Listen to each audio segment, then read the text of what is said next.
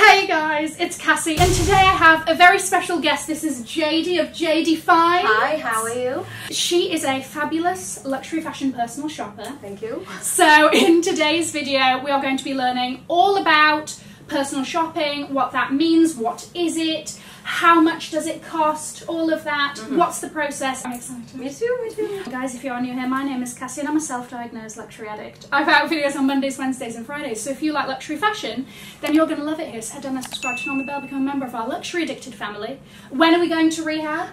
Never. So, love it. JD, Yes. Tell us about you. Introduce yourself. Yes, thank you so much, Cassie. Really, it's such an honor to be here. And I have never really done this kind of video before, so if I'm twisting my tongue and nervous, please forgive me. So my name is JD. I'm the founder of JD Finds, a personal shopping and luxury concierge based in New York City. I founded the company about 3 years ago. Actually, this month is almost 3-year anniversary for me. Oh, yeah, so 3 years. Yeah, 3 years. So it's been a crazy, crazy ride, super fun, and I get to do what I love literally every single day. It's a dream. So what I do is I help clients find, source, and shop all of their luxury pieces that they actually want. Like either they're too busy or don't have time or just simply cannot find it. I also have transitioned into sometimes like styling clients because they trust what I'm recommending, what is the newest and greatest, and I send them options. So it's become, not just personal shopping and sourcing, but more also styling as well. And so how much does it cost to use a personal shopper?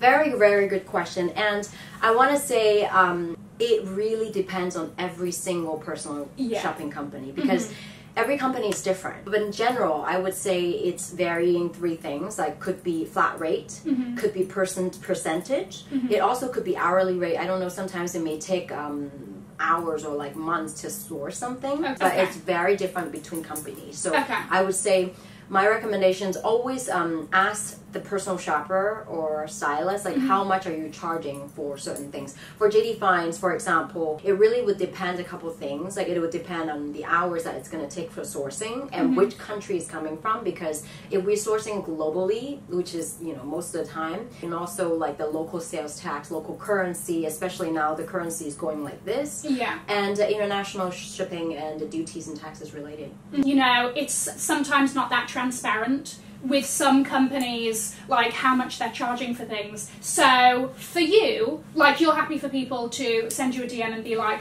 I really like these shoes. How much do you think it would cost for Absolutely, absolutely. For JD Finds, one thing is very important is transparency and honesty, because really like that's everything. That's my brand. It's credibility.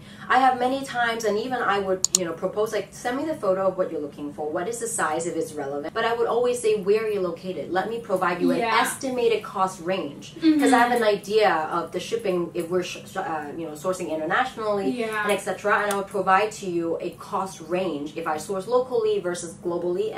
And if you're comfortable with this cost range, then I'm happy to source for you. How did you start on your personal shopping journey? Well, it's a long journey, really, quite frankly. I will say this. I have always loved luxury fashion. When I was young, my mom would always have her Louis Vuitton bag, or like she'd always take us to shopping like a Versace back in the day. And when she goes to work, I would go to her room and I would like look through her closet. Like I would climb up to get all the shoes and would take them all out and like, sorry, the wire. Examine them. Like I would look at them and then wear them and like, model. Like I don't know why I would do that. I'm like less than 10 years old and put them back. Even paint my nails, and my mom comes back, I'm like trying to hide. I've always loved it. But then I feel like until very recent year, I was in a quest of figuring out like my passion. I've always worked in luxury fashion corporate, from accounting, finance, and then I work into corporate, and then COVID hit. Right before COVID hit actually, it was just divine timing. I started doing JD Finds. I posted pictures and I start getting clients asking for these. If you remember, the first source I had done for a Tunisia client, and I'm still sourcing for her. I'm very, very grateful for her for trusting me, was these Chanel PVC slides. back in 2019. Oh my gosh, I know the ones. They had a heel. And it's that Chanel. There's one style, or it's in the blue. In the black, blue, and you know all that. It was just crazy. Yeah, that was a good one. Yes, so that was how I started, and I remember I literally stayed up all night looking for them, and I found them for her. But what was crazy is that I started the company, and then also with the background that I've worked with different luxury fashion corporate, I have contacts, and then COVID hit, and then all the stores shut down, and that's when my business just exploded. You know, like because people can't get what they want, so they have to use personal shoppers, and I think that's also when a lot of people started personal shopping as well. What then would you say is the reality of personal shopping versus the misconceptions or what it seems people think of it? Absolutely. This is one of the things that I think a lot of people may not know is that I may look very fabulous now. If you caught me on the street on a regular day, I am without makeup. I'm in chic sweats. I'll tell you, I'm always looking chic. But I am running Asia time, Paris time, London time, Dubai time, tracking, and then texting so many people, clients, essay, like from multiple, like if you don't enjoy being in this constant ding, ding, ding, ding, ding, your phone is blowing off, you know, and then always like keeping tab of like, almost like keeping a pulse on every single person. What do you get? Like, like, so super fast, rapid, like energy exchange. That's my life. And then on top of that, I have to keeping my operation flowing, my assistants from, you know, multiple location, my shipping things, making sure things are like, I'm very strict. Like I'm very like quality and customer service is top of the list for me. Like we have to know what the client order, how to ship, like all of that. So I'm constantly keeping tabs on that as well. It could be stressful for people, but the perception is I am sipping champagne at Chanel store or at Hermes store, sipping coffee and swiping credit card and shopping. Which is true too. That is true too. I'm swiping my credit card, don't get me wrong, but I'm definitely not sipping champagne. It's very much I'm running a business and I'm go and hustling. So you're out here, your phone in one hand, sweats on, she's running up Madison Avenue, she's in Soho, she's in and out of the boutiques, right? What then are the biggest rewards to you? Is it when you get those messages from clients saying, oh my gosh, it's arrived and it's everything I hoped it would be? Because also I'm assuming that you're getting a lot of clients from countries that maybe don't have a lot of these luxury stores. And so you are really their only way in, you know, for the things that they want or whatever without them, you know, flying outside of their country and so on and so forth. What are the rewards? And also, what are the challenges? Yes, absolutely. Listen, the rewards are so many. Like there are multiple. But the first thing is such a joy of making my client happy and hearing them like, oh my god, Jenny, yes, you know, like I want it, like that really makes me so happy. And also I think it's the paradigm of service. Oprah always says this service, like it's not just about the luxury good, but it's the time and energy that you're trying to find something, and also the high. I get a high. It's addicting. So when are we going to rehab? Never. I get so high, like when I like find something, oh my god, yes, like no, like it's so fun. It's multiple things, and you know, also I get super rewarding developing relationship.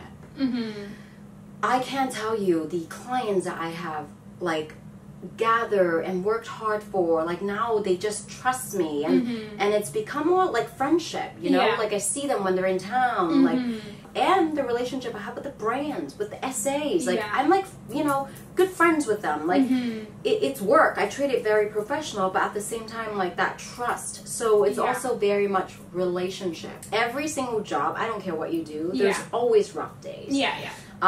Challenges, you know, like sometimes you have some, I would say, rude clients.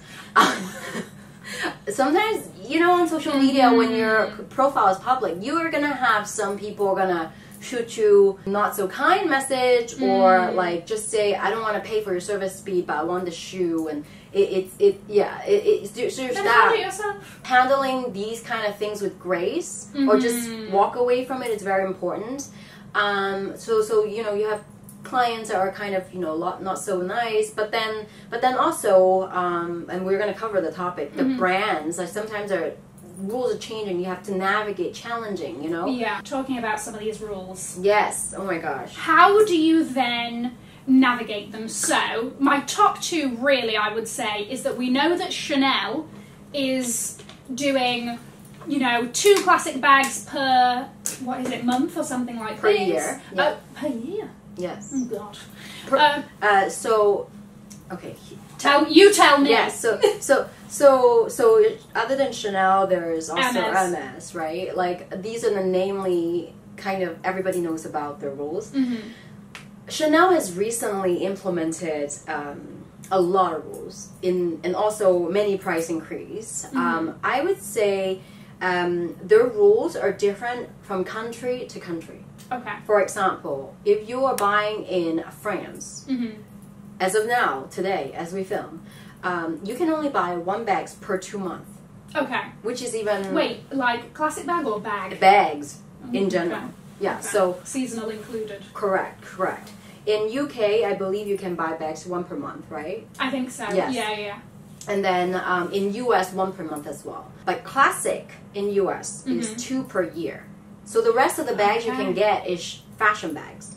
So forget about your mini top handle, small, medium, classic, jumbo. You can only get 2 per year. You just kind of have to stay on your radar with these rules. So I know for Hermes, for like Birkins and Kellys, you don't sort of offer that.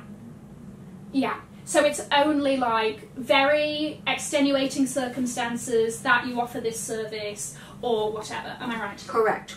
Yeah. So for Hermes, Birkin, and Kellys, because JD Finds only source directly from the boutique, authenticity is very important for me. And also for my clients. I think that the only way we can guarantee that it's authentic is from the store, from direct source. But overall, for Hermes, Birkin, and Kellys, I only accept clients' requests if I have been working with that client for a long time. Yeah. And I trust them, and I know that they're good for their word, they will pay, because I can't go to the store and say, wait, let me wait for the client to reply. Oh, exactly. You know what I mean? Exactly. Like, they're going to be like, this, take it or leave it. Yeah. Like, you know, because when they got somebody over there. Correct. When they offer you a bag, you take it and run. You know, like before they change their mind. Correct. Exactly. And it's a very honorable. Like, it's a special moment. Yeah. So I don't offer this to any clients. Yeah. But also, so a reason that these brands have these rules is to stop resellers, right? So, on the topic of resellers, I know that some people don't really know the difference between a personal shopper and a reseller. Yeah. Please elaborate. Yes, very, very good point. And this is, oh my God, I'm so happy that we're covering this. And I will say that even brands are confused themselves. I think, I would say that even there are 3, like stylist, personal shopper, or reseller. Okay. What is a stylist, personal stylist? Stylist is someone who is consulting and advising you what to wear, when to wear, how to wear it. And you pay them a fee for it. Number 2, personal shopper. Personal shoppers is someone who is going to help you shop and source things. So either you don't have time, or you don't have, you can't find it, or you simply are trying to give someone, like your wife, as a surprise. I have many of that as well. Or you're like, I want these Hermes Teddy Orangs, and I can't find it in my size. Can you help me? And I'm going to help you source. And I charge you a service fee. Reseller, on the other hand, they basically will get the product and they make it 2, 3 times, or even 4 times, or 5 times the price, knowing that it is not available in the boutique. For example, Dior Jordan sneakers 2-3 years ago, when they offered, it was like about $2,000, $3,000 at the retail. But because you can't have it, they will sell it for $20,000. This is what I think is going to happen with the Louis Vuitton Nikes. Yeah, so that is reselling. Or Mini Kelly, you know, they will jack it up between $30,000 to $40,000. Yeah. Go on any of these websites, which I will not name, but like $30,000, $40,000 for a Mini Kelly bag, regular leather. So that is reselling. It's jacking it up to like, you know, multiple times because the price. they know that it's a hot piece. They know that it's not easy to get. That's it. Okay. Exactly. So I have 2 questions here. What are the all-time most popular items you get requests for? And then what are like the new items that people are asking a lot for now? 3 items that I constantly get, even until today. Number 1, Hermes sheep sandals. Oh yeah. Or some people call them cypre. They still are some of the hardest to find sandals. I get a lot of requests. I have sourced many pairs. Number 2, Chanel dad sandals. I have my opinion about that. I have sourced... Wait, this is how we're going to know your opinion. Do you have a pair? I do have a pair. However, I have the original. When I talk about original, I'm talking about the first generation. Okay, yeah, you know? yeah. Now they come up with... And I'm very honest with my opinion. Now they come up with the horse pony hair. Oh, yeah, I saw and that. like there's just way too many. Like, for me, the advice is stick to the original. And I still have clients. I actually don't have a lot of clients asking for the new variation. Okay. I still have clients asking for the black caviar with gold hardware or the so black. And that is the... I literally have sourced probably over 300 pairs of those. Gosh. Yeah. Dad sandals. Okay. The third one is the shoe queen herself, Amina Mwadi. Her Begum styles. The clear ones. Oh, the Cinderella. The Cinderella. I know it's been a while, but every time when she have those drops, it's always sold out. And I still have clients asking for them. And then the most recent ones, what's hot? Yes. Number 1, CC sneakers. Yes. The CC, I also have a pair. CC sneakers. It comes in a couple variations. This is the Chanel sneaker for the logo hoe. Yes. This yes. is the one.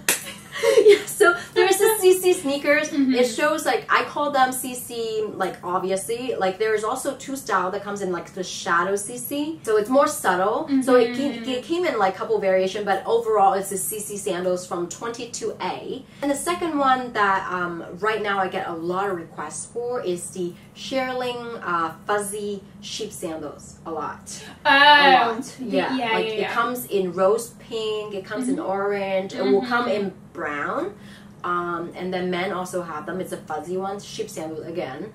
And then also Chanel has the swimwear from 22SS, 2 collection ago as of now, but it is the with the little white CC. Yes, yeah, one it's piece nice. and the swim, and that is also like people are going on summer holiday now. You know, people are usually going on holiday in July and August, so I get a lot of requests over and over again. And how hard are they to find? Very hard.